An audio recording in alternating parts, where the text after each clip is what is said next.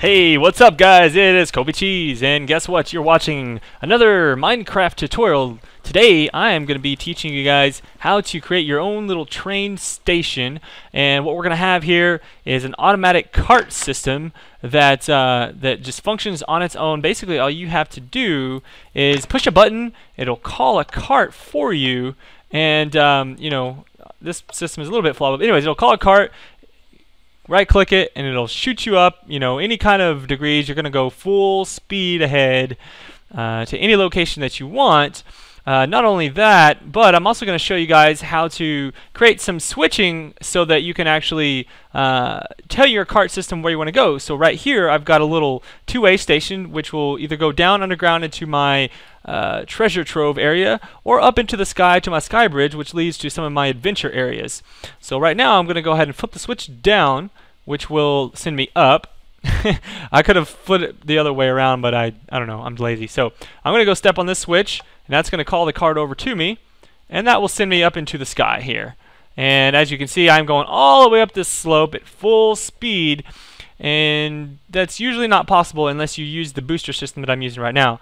But anyways, I just want to show that to you guys, so let me just fast forward to a nice open location where I can kind of teach you some of the basics of minecarts and get you rolling with your own train station. Alright guys, what's up? So I'm over here on Gravel Beach, as I call it, and I'm just going to show you, first of all, what you need to know about minecarts is actually, before I start on that, let me show you some of the supplies that you're going to be needing in order to create like a full train station.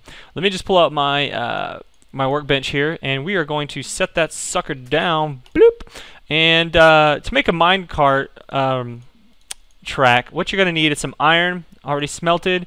You're going to configure it in a 3 on the left, 3 on the right pattern there with the sticks in the middle, and that will create 16 tracks per click. So that's pretty cool. You can actually make a lot of tracks doing it that way. You're also going to need some redstone torches, which you can do with sticks and redstone ore.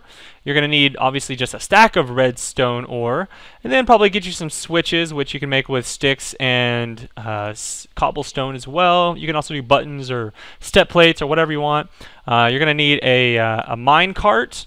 You're going to need several minecarts actually. Minecart you'll make by arranging in like a bucket looking pattern, except you'll use the two corners as well, not just a V shape, and that will make your minecart. Okay, so now that you've got the supplies you need, what we're going to want to do here is set up, just a sec, let me show you. So I'm going to go ahead and set down some track and kind of show you something with minecarts. Alright, so I'm going to place down a few track pieces here, and basically all you have to do to get a minecart in there is you just put your minecart and you can right click it, and let me just set up some barriers here so it doesn't fly off. Oh, hang on. So you can actually push a minecart along a track and it'll go, you know, it'll stop obviously at edges. In order to take a minecart off, you can beat it up and it'll turn back into a minecart. Anyways, minecarts, they'll never power themselves. Now you can make powered minecarts, but those are not that fun. Anyhow, there is a way, however, to make a minecart shoot along a long track period without you actually pushing it or doing anything on your own. And the way that you do that is you actually need to create what's called a minecart booster. And the way you'll do that is you need to actually set down a couple of track pieces right next to it. And what I'll do is set down about 1, 2, 3, 4 pieces next to the track. And on the main track that is not the booster, you're going to need to have it come in from an incline. So we're going to go ahead and set down another block right there and right there. And what you want to do is you want to place a track right on top of it there, and that'll cause the track to actually go at a little bit of a slope for you. So let's pick up this cart here. And what you're going to want to do is you're going to want to put one cart on this track and shove it all the way to the edge. And that's going to be your booster track. I'll just put that at the edge there. And then for your other track, you're just going to go ahead and put the cart up there and get on in there, and this will boost you way off. Okay, so So there you go. As you saw, what happened was, let me pick that bad boy back up. Okay, it's getting kind of dark here, isn't it? Sure is. Hopefully I don't get stung by a creeper. Alright, so what happens is, as this cart comes down, it'll somehow grab this cart. I don't really know how it works, but it does. It'll grab... Hang on, let me get some torches going on here. Okay. Give me light! Give me light! Alright, what it'll do is it'll catch that cart, and for some reason this cart will just boost this one all along. The best way that I've found to make a minecart basically a booster station all the way fully automated without any bugs on it or anything, is to make the carts actually loop around on each other. So what you'll do is you're actually going to have the edge of this guy right here go at an incline as well. So and then this one's also going to go up on an incline and then shoot back down on itself. What I mean by that, oops, sometimes minecarts are a little unruly if you're not careful. Minecart tracks are. Anyways, what I'm going to do is going to have this thing right here just kind of loop back down on itself. There we go. What you need to do is have that one just kind of run up, so that's going to hit there and it's going to slope back down on itself. And then we're going to have this one slope up as well. Oh, fuck. Yeah, that's annoying. Damn it. Oh, I'm obviously doing really well here. Okay, so there we go. I'll fix that part in a sec. So what you want to have it do, get rid of this track here. I'm just dropping tracks everywhere. La la la da da da. Okay, so it's gonna come over here. And it's gonna make a loop, like a little round loop. And what you want to do is just create like a little shape like this, and it's gonna loop back on itself.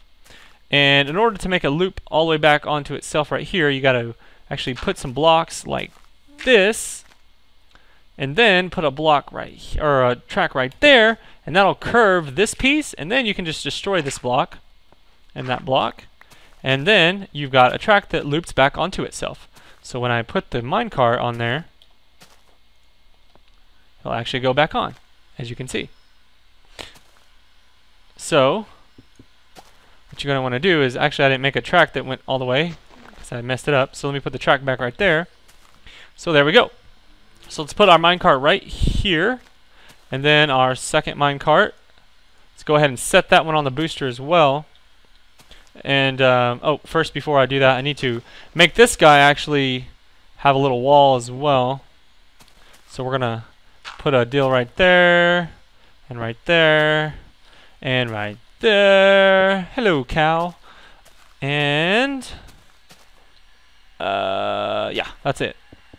I'm gonna take this one off, then put a block there. Okay, so this guy will loop back on itself. What you're gonna do is put your minecart on to test it out. So it boosts. See that? So it comes back and it grabs the cart and pushes it back itself. So now you've got a continuous looping minecart booster.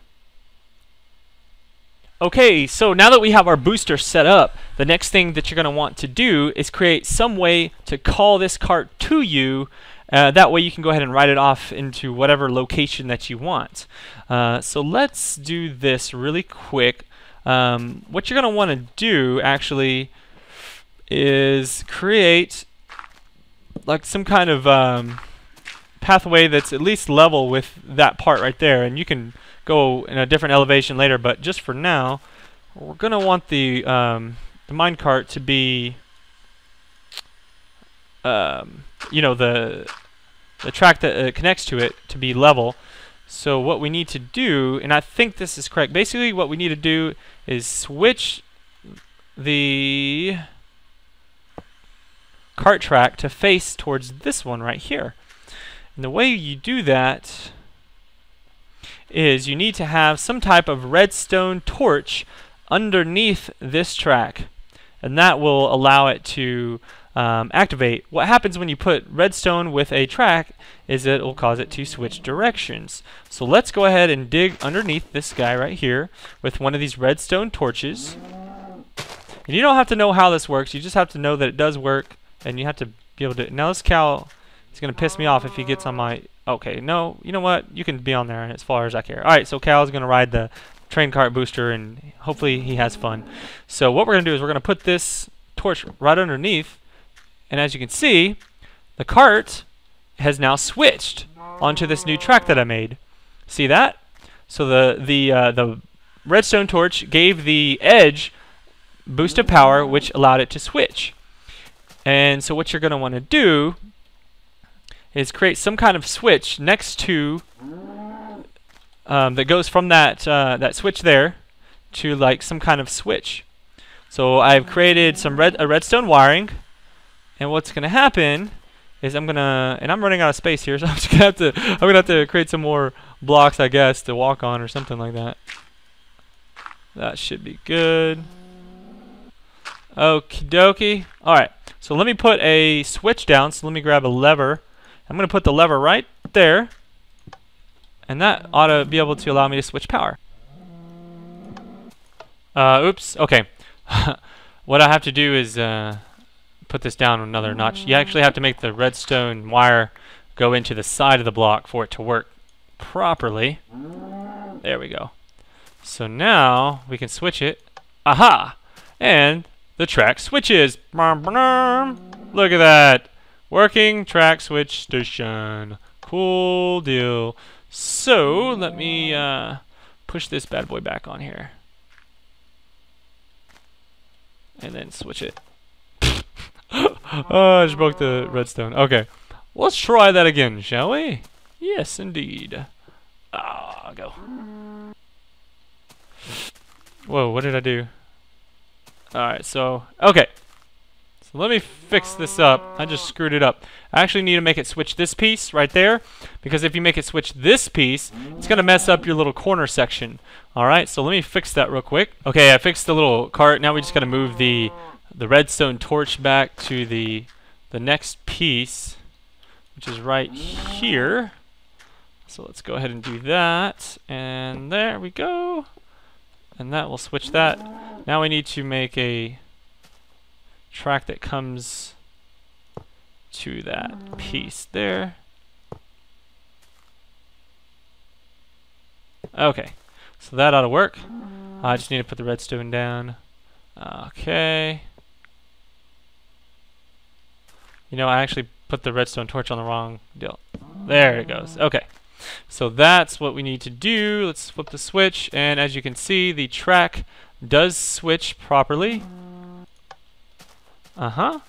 We can go ahead and test it out. Make sure it's all as it should be. Get on there. Okay. And then, okay, so that one's going. Now, the next thing you're going to do is you're just going to go ahead and put down your track to whatever location that you're going to go. And in this case, let me go ahead and just make a little track that goes out a little ways and comes back so you can see. Okay. All right. So I have now made a little minecart track that goes off into the distance just a little ways. And you know, this is kind of this little switch right here was actually a bad idea.